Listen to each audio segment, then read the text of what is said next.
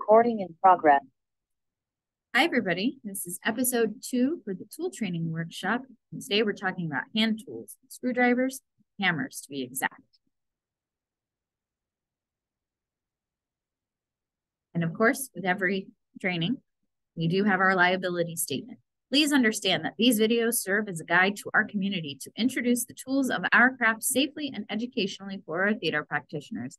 And at no point are the Center for Applied Drama and Autism, the Inclusive Chatter Network, Kent State University, or myself liable for any injury related to tool handling. This is simply a guide and a training aid. All tools should be handled with care and respect. Always consult the tool manual before using them and only use tools with appropriate safety equipment and supervision. Let's dive right in. First, we're going to talk about screwdrivers. They come in so many shapes and sizes and types.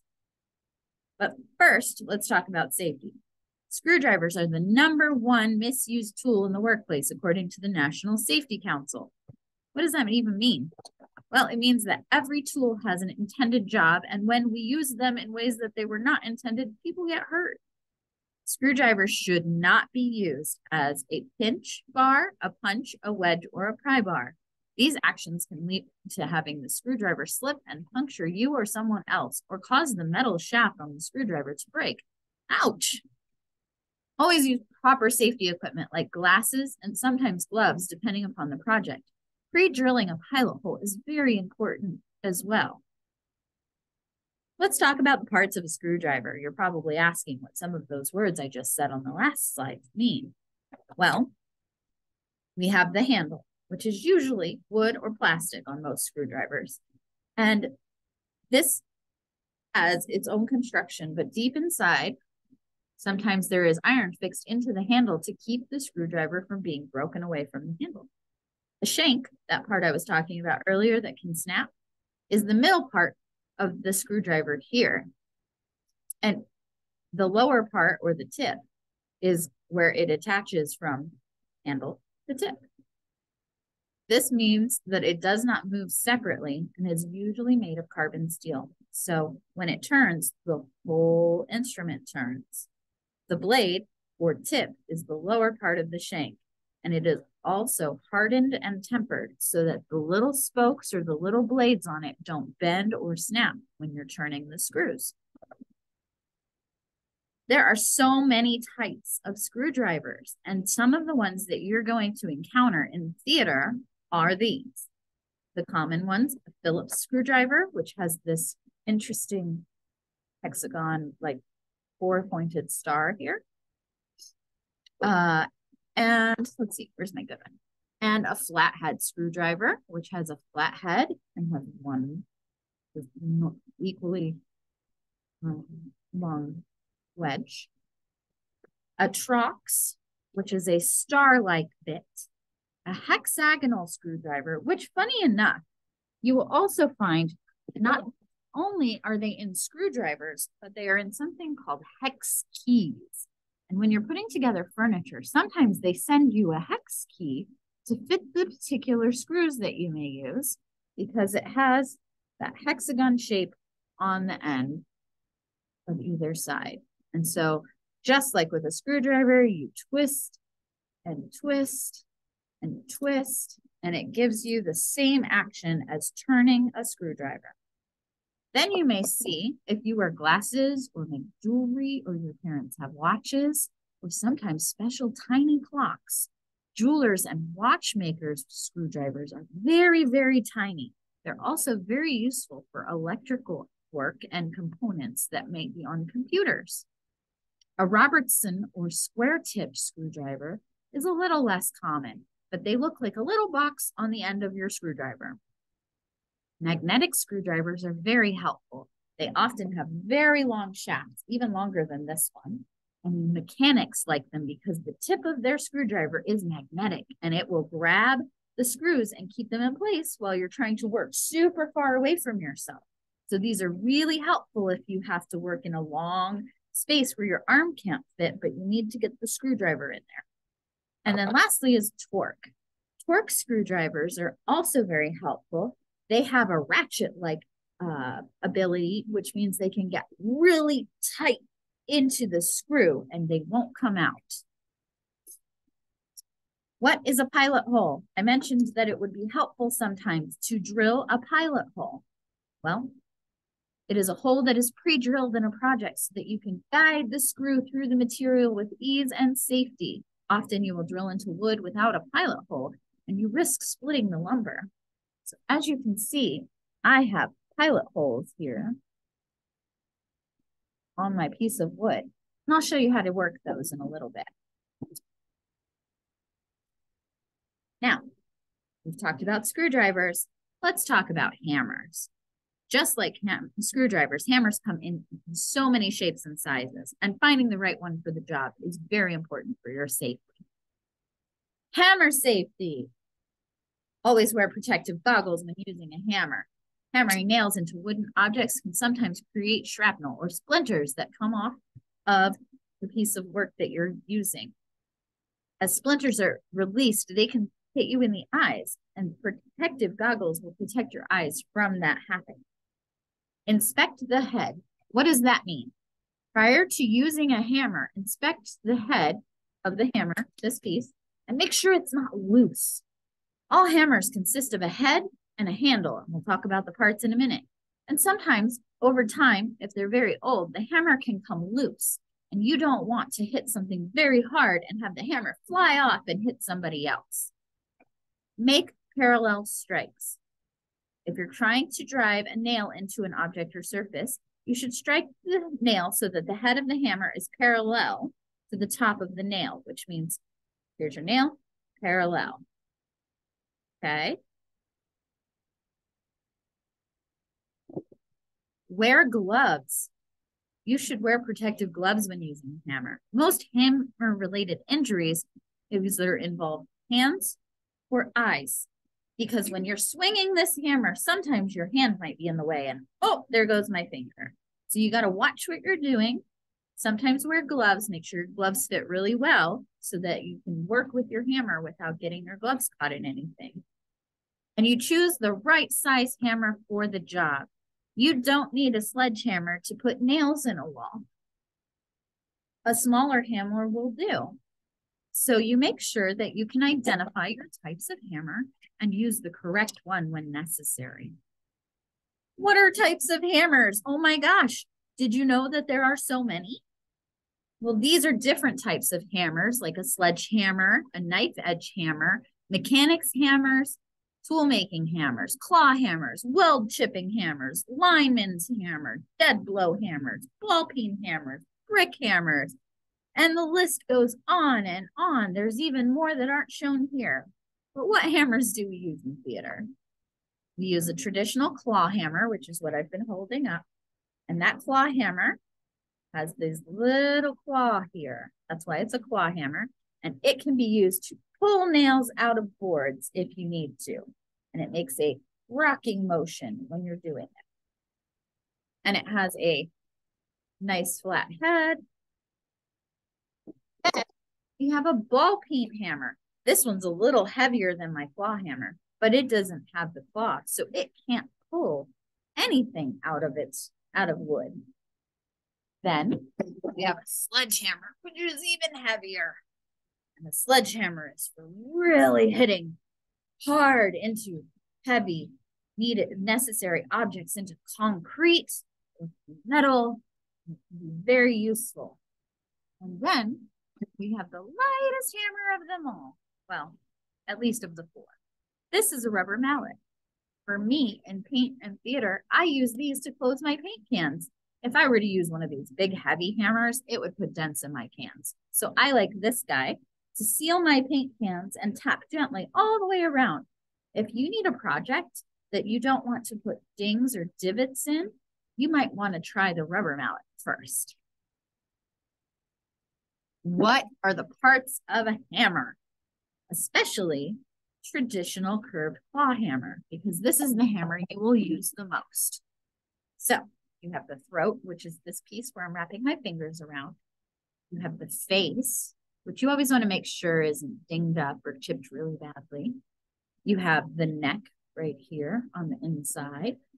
You have the cheek of the hammer. This whole metal piece is the head. This part is the claw. This section where the handle connects to the hammer is called the eye.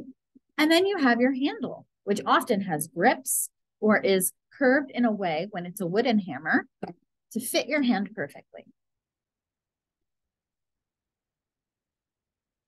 So let us jump to, and if you have questions, please email me at this email below. But let us jump to looking at this in person. So I have my safety glasses, and those go on first. And we have several different types of screwdrivers.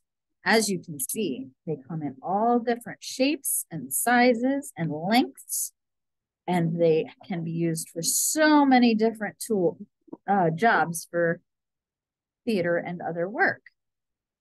So you can see that so many different types. And of course, our hex keys, which is a big bundle of different size keys. Why would we make things with different size tips and different size shank lengths? Why would we do that? See the difference? These are all Phillips head screwdrivers. Well, that is because we have all different kinds of screws. Did you know that? So we have teeny tiny little screws that need teeny tiny little bits, because if you use the wrong size, it won't fit and it won't twist right. So this bit is much smaller, and we can twist our screw in by twisting our hammer, or our screwdriver into the screw. But some of our screw heads have much larger spaces, and so we need a larger screw bit. And see, you simply insert and twist. Lefty loosey, which means you're loosening it if you turn it to the left, which is this hand, and righty tighty, this hand. So if you want to get your screw tighter, you need to turn to the right. If you want to take your screw out, turn to the left. Another cool trick that my dad showed me, if you don't remember left and right, is you hold up your fingers and make an L. And the one that makes the L is your left. The one that makes a backwards L is your right. I thought that was very helpful, and sometimes I still use it. So we have different heights, we have different types, and each screw has a different job. Some are for wood, some are for concrete, some even go into metal. And then there are other kinds of screws. This is called an eye screw. Sometimes you can hang things from these screws, and see, we often have to use our fingers and my pilot hole that I drilled to twist an eye screw into my board. See how easy that's going in? I just twist to the right. And it goes in because I pre-drilled a hole. And then now I could hang something from my eye screw. Then, again, with a pilot screw, hole built, drilled in, I can place a tiny screw in there, a tiny screw, and I can find the right screw bit for the job. And with ease, I just twist to the right, and I put my screw into my board. And because of that pilot hole, I am not having to fight with my screw. So you should always make sure that you're being very careful. And see, I have my safety glasses, because what if the wood broke and it flew up in my eye? Or what if the screw broke and flew back and hit me in the eye? You also want to make sure you're being very careful. I would lay this on the table before I started working.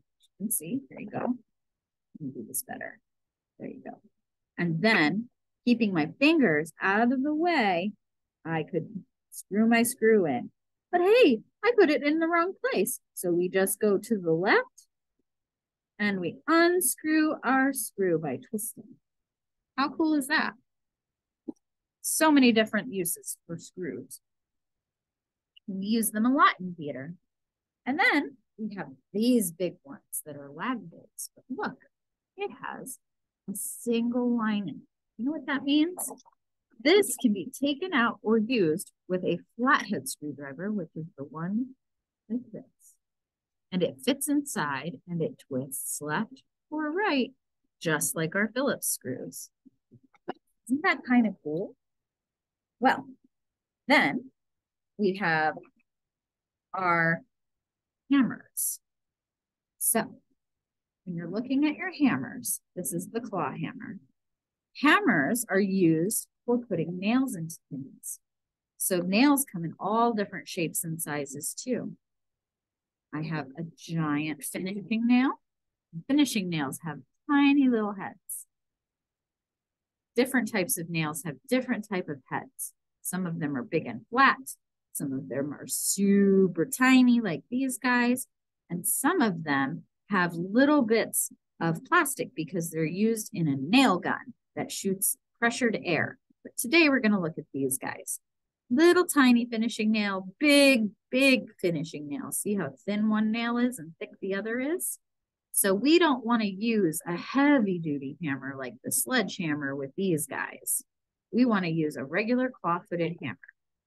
So why do we need to be careful? Because when we're putting nails in, we have to make sure that we hold our nail steady. We don't really want to pre-drill the hole first. So we want to make sure that we're getting a nice parallel tap. Keep your taps nice and close. Let the hammer do the work for you.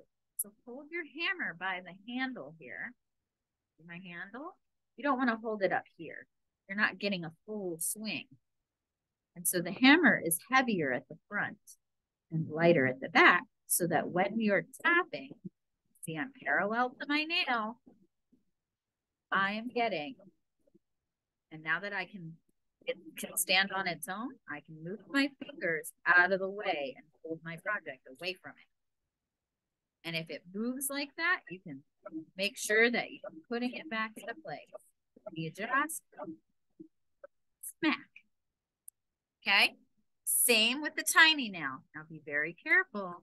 Don't get too far away. That'll keep you from smashing your fingers. And now my nail is in. And nice straight wax. See, hammers are easy and we use them a lot for different things.